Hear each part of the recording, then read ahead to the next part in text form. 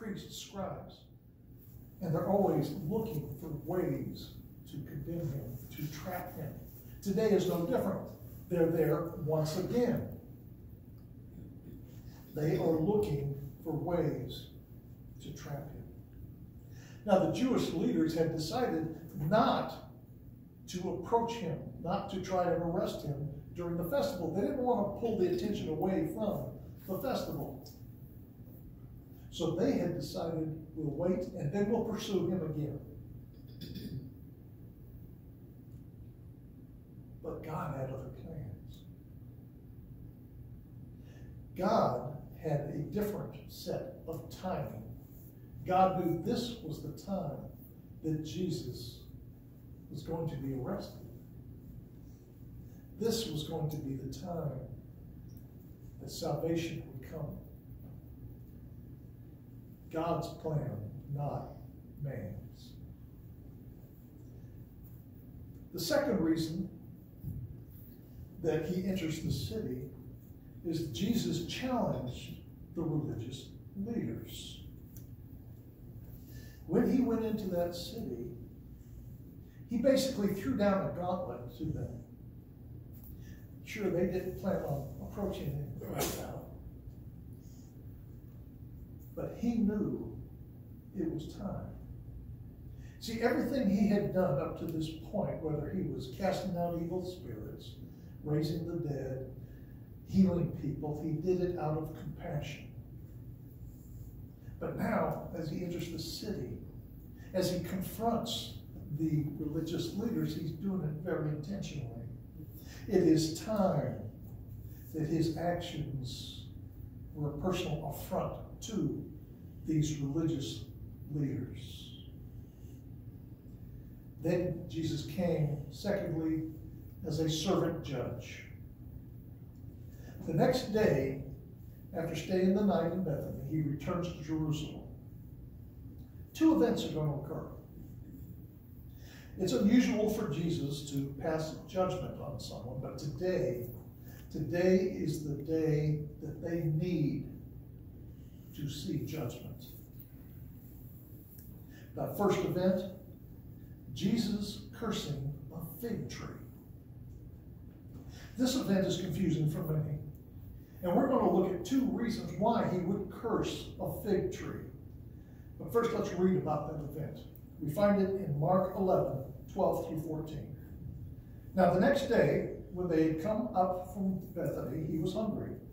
And seeing from afar a fig tree having leaves, he went to see if perhaps he would find something on it. When he came to it, he found nothing but leaves, for it was not the season for figs. In response, Jesus said to it, "Let no one eat fruit from you ever again." And his disciples heard it. Now, Jesus has the power, if he so desired, to make that tree produce fruit. Just as he had the power to change stones into bread, if he so desired. But there was two reasons why he didn't. The first reason, it's an object lesson on failure. For those that don't follow sports much, we are in the midst of what is known as March Madness.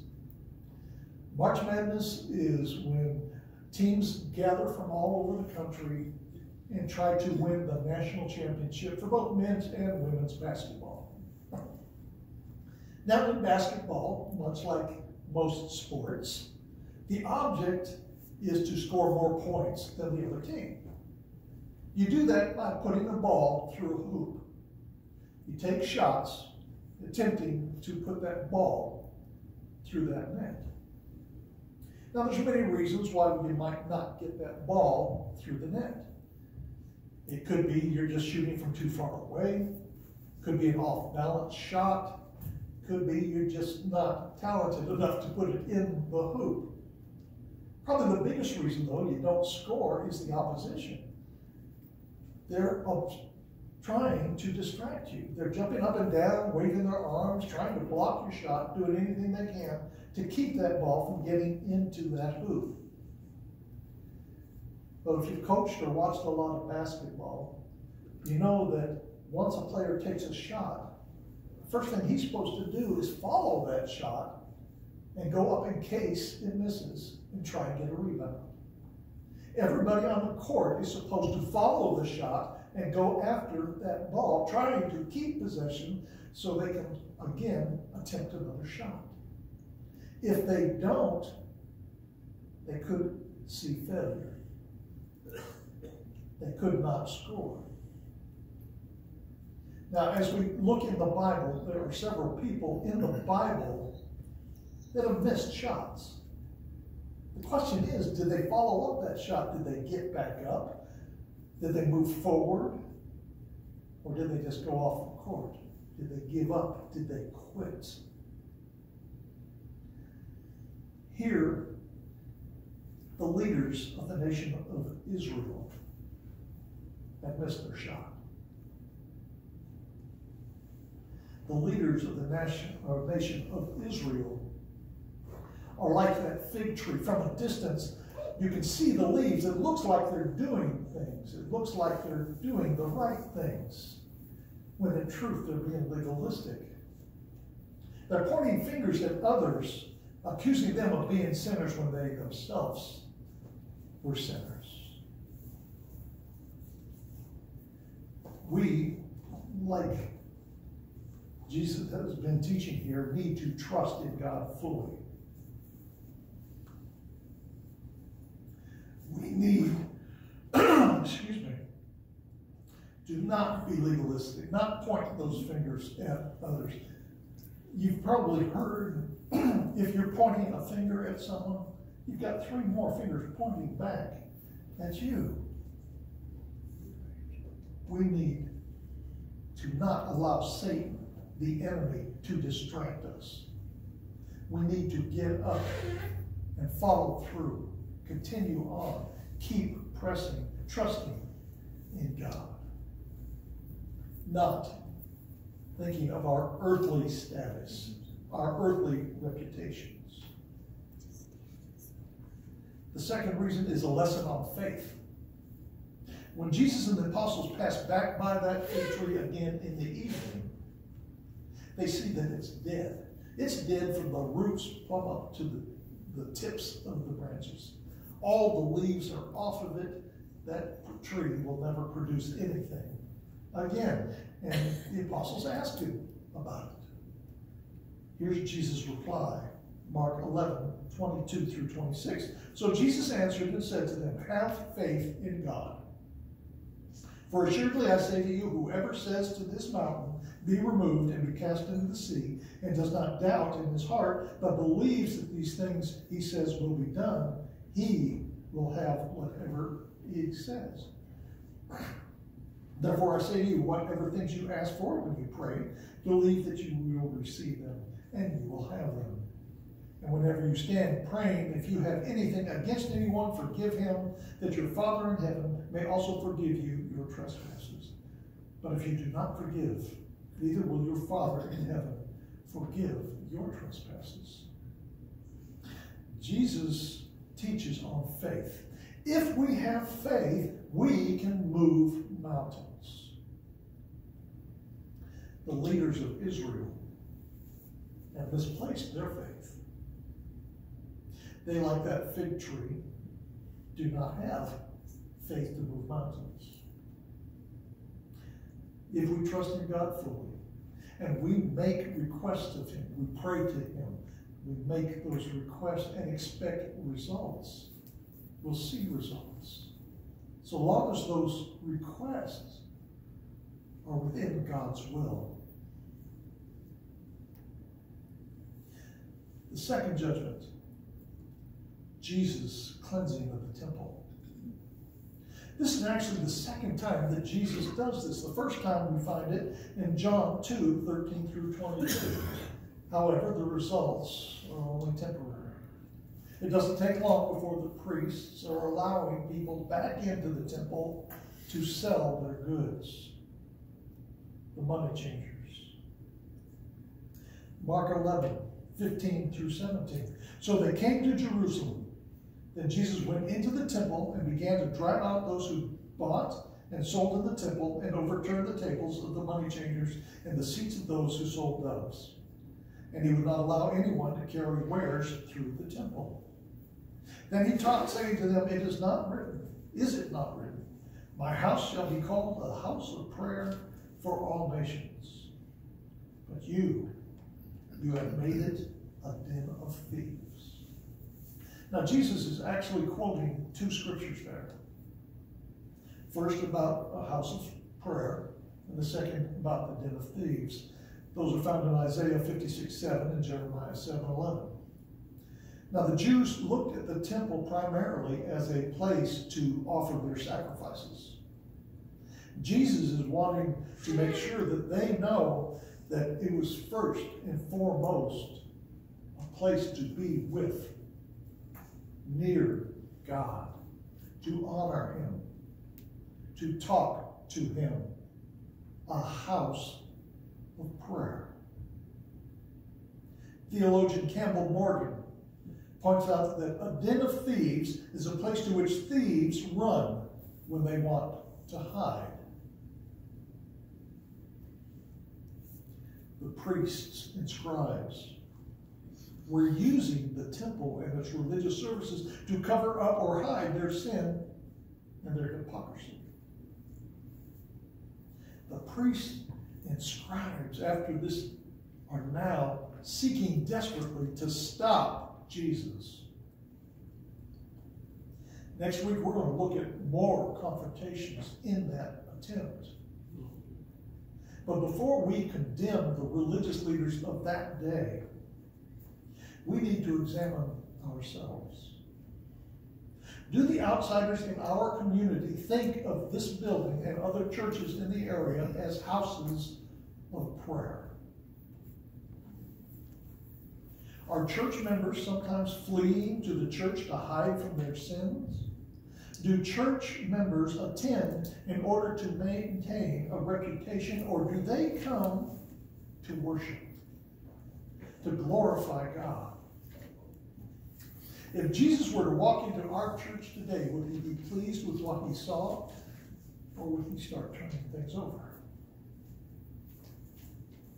See, the church in the past has had a reputation of hypocrisy, a reputation of persecution. The church's history is not necessarily a pretty history if you go back and look at it. Now, we here at First Christian Church consider ourselves as a Reformation church.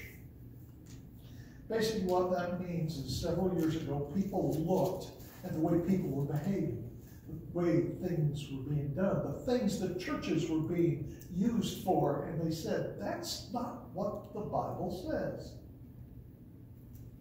And Reformation started taking place.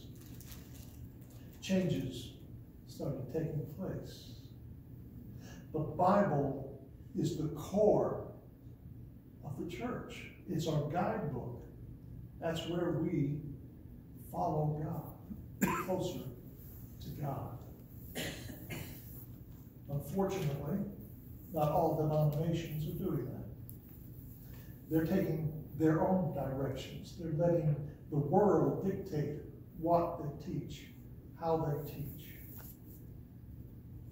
And they're following earthly direction rather than godly direction.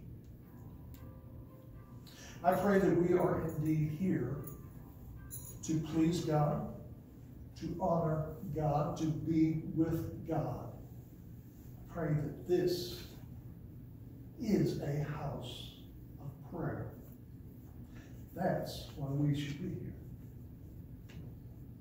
Now, as we come into our time of meditation, perhaps you don't already know Jesus as your personal Savior. You haven't said, Lord, you are the Christ. I accept you as my Lord and Savior. If you haven't done that yet, you can do that today. You can accept Jesus as your Lord. If you've already accepted Jesus as your Lord and you're here visiting with us and you're looking for a place to call your church home, you can come forward today and make this your church home, a place that believes the Word of God, that tries desperately to follow the Word of God. And third, if you've got a prayer need, something we haven't already mentioned, something you'd like individual prayer for or congregational prayer for, you can come forward and make that request. If any of these things meet your need today, I invite you to come forward as we now stand and sing our song of invitation. Page 41, God is so good.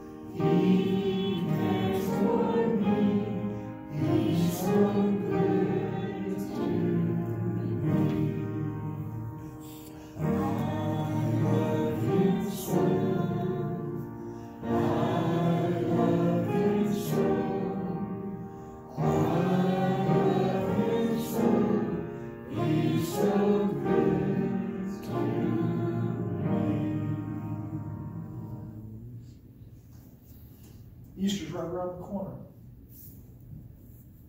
We've got a lot to go, though, on the things that Jesus did in Jerusalem, around Jerusalem, for that following week before he goes to the cross. Next week, we'll be looking at more confrontations. Almost seems to be the central theme in the book of Mark. How many times in the different ways that Jesus is confronted by the different leaders, the different questions, and the different ways they try and entrap him. Next week, we're going to look at 4 questions that they ask him. Then he turns it around and asks them a question. Join us next week. And don't forget about tonight, 6 o'clock. 6 o'clock. Youth will be meeting and eating taters. Eating taters. Let's pray. Father God, thank you. Thank you for this opportunity to be in your house. Lord, let us ever be mindful of being in your presence, lifting you up, talking to you. Lord, we love you and thank you for this time we've been able to share together. All these things we pray in Jesus' name. Amen.